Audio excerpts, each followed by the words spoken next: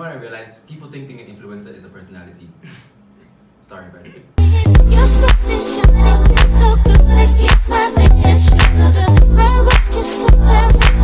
Hi guys, welcome back to our channel. Studio8 Eats. Yes, Studio8 Eats. Our first installment of Studio8 Eats. So we're just gonna do this. It's a mukbang, obviously. But like we're gonna do like a mini series called Studio8 Eats, where we're gonna discuss and wine narrate. You know, we're gonna discuss, eat, have some wine. It's just gonna be like a discussion. You're gonna kiki with us while you watch us be fat. Honey, yeah, no, not that. Never, never that. So you're just gonna kiki with us. So today's topic is, we're gonna start off with, what should we start off with? Unpopular opinion, YouTube, South African YouTube edition. Because yes, I mean, that's what we're gonna start off with. We're gonna have a lot of unpopular opinions, but we're gonna start off with that. Alright. Listen, we're trying to have like a lot of unpopular opinions, like a couple in this one video. Yeah. But also this one is a whole topic. It might even be the whole video because wow. An entire chat. Oh, and by the way, guys, I'm having. Sorry, you probably can't see the food. I'm having pizza. And I wanted to get pizza as well, but like they didn't have vegetarian pizza at dining hall, so I was like, you know what, it's fine. Okay, so you. And a spring roll. Well, yeah, 2 spring rolls. What else is there? Yeah, so since there was no vegetarian pizza, which is weird, I'm having fish and chips. Because fun fact, Kwanda is vegetarian or pescatarian. Pescatarian, let me say I'm pescatarian. Yeah. I'm just gonna have fish and chips and 2 spring rolls. And you know, my adult juice because you know, I am legally an adult. I'm 20. I'll be having water as well. Just to mice up. And juice. If you guys follow me on Twitter, if you don't, yes. what are you doing with your life? Popular YouTube edition. Yeah, I think also because there's just a weird sense of nah, we're not gonna support this person, or nah, and it's not even just about just support. It's about, I don't know if maybe people are putting out content that's relatable or whatever, and people always have this idea of just South Africans just have this weird. It's like a sense of self-hate. I feel like a sense of self-hate. Definitely. Like, I don't know what you're saying with the self-hate thing. Like, when it's time to support each other, y'all get shaky. I don't understand why y'all get shaky. So first of all, this is a very new space. YouTube in this country is a very new space. It's been there, but it's starting to get popular now. Everyone's hopping on the YouTube train. And I get everyone's hopping on the YouTube train. And y'all, what I don't like is when people say, oh no, the content is the same, it's always girls doing makeup, blah, blah, blah. But then I saw people... Which isn't a lie, because there are a lot of girls that are... There are. Because I feel like makeup is probably the easiest thing to start doing. Also maybe the most relatable thing people can do to get a lot of viewers and subscribers. And I say, you know what, girl, do your thing. If you want to have a makeup YouTube channel, don't stop because a lot of other people are doing it. So our content space is so small anyway. A lot of people doing the same thing is not really gonna make a difference. I mean our industry is so small, we're just starting. So what if a lot of people are having the same types of channels? It's not really bad. You pick and choose who you like and who you relate to the most. Yeah, I definitely agree with that. I feel like also there's this weird thing of like so spicy. Oh, that is not bad. I feel like there's also this weird culture in South Africa where it's like there's this weird envy or jealousy. I don't know what to call it. This weird sense of. I think I know what you're saying. People are jealous of the ones with YouTube channels. Like yeah. Like actually no, I'm gonna be honest. I think it comes from in like a place of this person's pushing and they're pushing in a sense of I could do the same thing. I could also do this, but I'm not, and this person's succeeding. Let's be honest. Most of the haters who hate on a lot of South African YouTube channels are the ones who actually really want to start their own YouTube channel. But they don't have the guts or I don't know what they're scared of. I mean, genuinely, there's so many people who are like, oh, I want to start a YouTube channel. I wish I could start a YouTube channel. I'm like, really? It's not that deep, dog.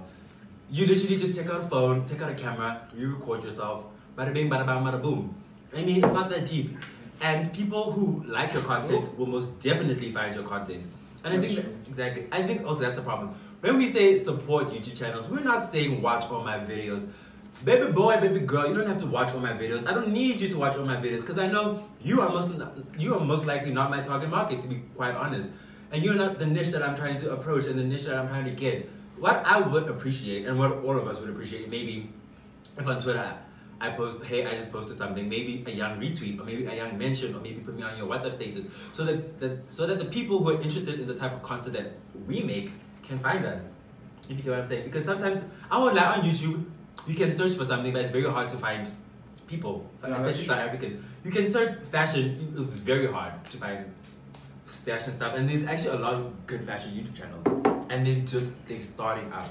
Yeah, I definitely agree with that, and also, but in the same sense, we're not just gonna also, guys, you never know that you might not like someone. I've had a lot of people say to me, I'm not really into thrifting or gathering. It's just like, yeah, no, this is not really my content, but I enjoy watching it because it's good content.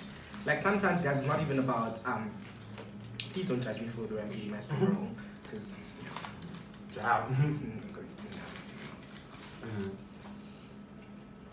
I get what you're saying about the thing, because I also, for example, there's some makeup videos that I always watch. I know good and well I'm not gonna do my own makeup, but it's so interesting watching them, I'm not gonna lie. But also, there's also the other side of, you can't look at like one-sidedly from the creator's perspective. You have to look at it from the consumer's perspective, that sometimes there's really not content out there. And also the creators must be able to stand up and be like, okay, there isn't a lot of things. Let me try and be creative about what I'm doing. Let me try and be... Yeah. I mean, okay. If you are going to call yourself a creator, I think that's a very valid point. I mean, sure. If you're going to call yourself a creative, then be creative. Don't do the norm. Don't do what everyone's doing, and do it. I feel it's very hard to do your own original thing. But for me, what makes you original is doing it the way you do it. Adding your personality. Adding what makes it important to you. That's what gives it individuality and personality. That's what makes it distinctive from other makeup channels, other fashion channels, other vloggy channels. It's your personality. And when people want to watch you, they want to watch you because of you, not what... I also realize that when people like want to watch you, they want to watch you. Okay, it depends. There's spectrums. Because you know there's... Okay, I'm not going to throw shade. Like for example, you know that hand that calls herself South African's Barbie? The unrelatable hand. People want to watch her, not in a mean way, but people want to watch her stuff because they like her lifestyle. Yeah. For me, I'm not going to lie, when I watch her stuff, it's because I genuinely like the type of lifestyle that she's living. It's not because I find her relatable in any sense. And that's also another thing. Unpopular YouTube edition, relatability is very important. In this country, you know what I realized? People think being an influencer is a personality.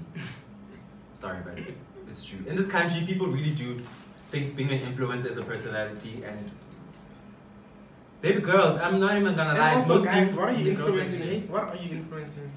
Like, what's your impact on life? Oh, Unpopular opinion, influencer edition. Yeah. First of all, what is the definition of an influencer? I have my own definition. It is certainly not the same one as the one that's being sold or being marketed right now. What's yours? My definition is someone, it's literally like the same textbook definition of influencer, not this recent thing where it's about, I don't know how to explain it, I can just use my hands.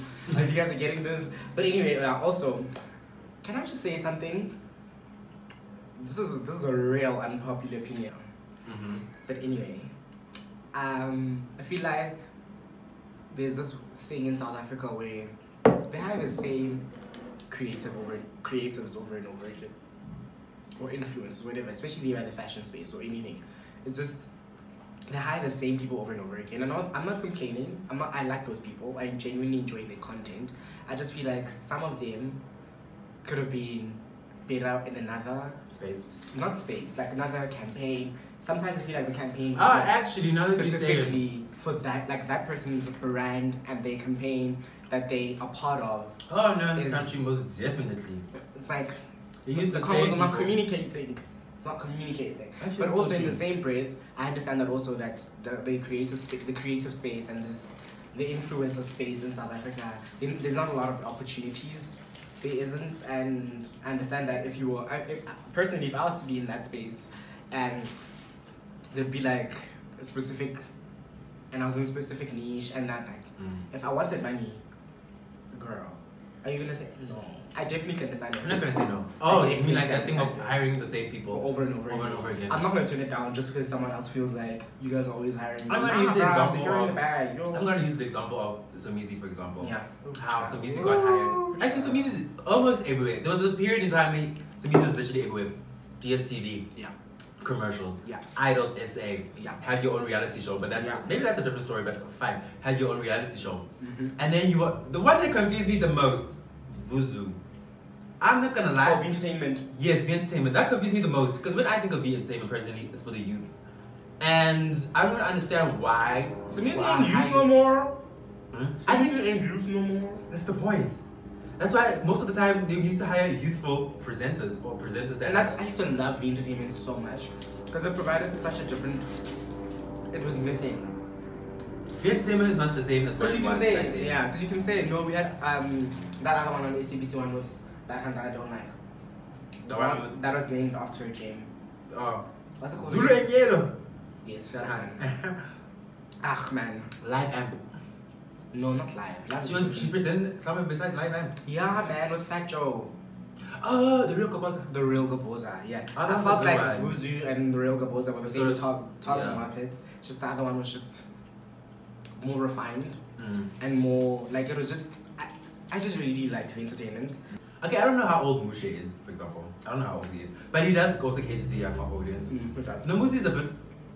She was for back then. Yeah, I'm not gonna lie. Now our generation, I'm not so sure. She was there when we were 12-year-olds and 11-year-olds, and when the 15, when the 18-year-olds were there, they're probably like old and have kids. Yeah. They're not. But what I like, they also introduced, you know, Shamiso. She's a new presenter there, and that actually made someone like Shamiso, for example, that made so much sense. Yeah. In terms of the youth I want to see more people like Shamiso. Even I would love them to have Shamiso's friend. What's her name again? Nancy. Yes. People like that to be presenters. I would love it because it makes more sense, and I feel like. But also in the same sense, you can't just say just because you like someone, that does not mean that they're gonna be good for the job. And at this point now, it's not about being good at your job. Okay, it is about being good at your job, but it's also being relatable to your audience. That's true. Honestly, for me, it's been because if I think about it now, who watches V Entertainment? Even with the people who are on V Entertainment, some of their guest people, they have a lot of old celebrities that we don't know of. Maybe there was once or twice where AKA was there, Rick was there, people that are more relatable to our generation. Child. But like, yeah, I don't know. Also, the South African entertainment industry on its own is a very tricky one. Messy. It's a whole chat. Unpopular. Comment down below if you want to have on our next episode of Studio8 Eats. Comment down below if you'd love for us to have that chat about the South African industry, the entertainment industry, because wow, a mess. It really is a mess. Especially you see there by acting, everything is just a mess. Acting, music, videos, everything. And by videos I mean like YouTube videos, series, content, series, soapies, everything is just a mess. You know what I realized with that now? It's not that this country doesn't have the talent, it's that it's not being showcased. Because we're so used to open up the industry, guys. No, but also in the same breath, guys. Open up the industry. Why I wouldn't say open up. No, not open up the industry, make your industry. I don't agree with that. I agree with that. I don't agree with that. Because first of all, why are you relying on these people to open up the industry for you? I feel like they have no power to open up. The industry already by itself is just so tiny that even if you try, like, you can't. You need the connections. You need the connections. Can't you start I think you can start your own industry. I genuinely think you can. Something as small as even YouTube. Please watch. I forecast that something South African YouTube is going to be so big and interrupt the entertainment industry. Because everything's also moving online. Who still watches that 4-letter decoder thingy anymore? Let's be honest. Oh. Who still watches those 4 letters anymore? Maybe people who live at home. Maybe people who live at home. We have to acknowledge that there's a large section of South Africans are poor and unable, don't have access to those things. Everyone can afford DSTV. Everyone cannot afford DSTV. Did you know that DSTV wasn't a luxury like back then? Now it's like a staple. No, it's a luxury still now. DSTV is a luxury. I'm telling you, Quality compact. I'm even sure there's another thing. There is, but that's not the point. At the end of the day, my point is, let me just say, my point is, with everything, it's also like, let's say YouTube, data's expensive. True. Data is expensive. You cannot take it away. That data is really, really expensive. Listen, when there's a world goes away, if I watch my videos, we'll watch them. But anyway, my point was Wi-Fi is everywhere.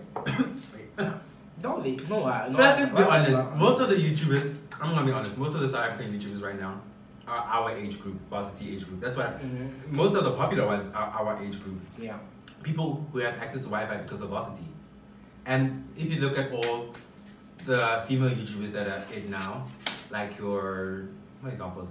Your Sneem Songos, your ZX Online, your Salis, your Lancy Gamas, there's probably others like your names are escaping me. I'm so sorry. Yes, ZX Online. Those are things like those. If you think about it, they're our age group, and they're also the varsity age group, and I think that's also the target market. And I think that's the best market to actually start and launch off YouTube.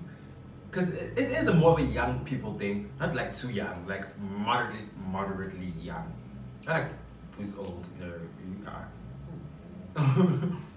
Girl, Girl, I. As anyway, thank you guys for watching. Thank you guys for whatever. And I'd like to thank you for subscribing. Thank you for subscribing. I'd like to thank the new wave of subscribers. Welcome to whatever. Welcome to the weirdness. It's a very are you gonna say welcome? It's a very, very, very, very, very, very, very inclusive space. We love everyone, unless you're a bigot or a homophobe or a transphobe, and or bigoted in any way. We'd like to thank everyone that helped us shoot, helped us whatever. Thanks to our friends, our family. Thank you to everyone.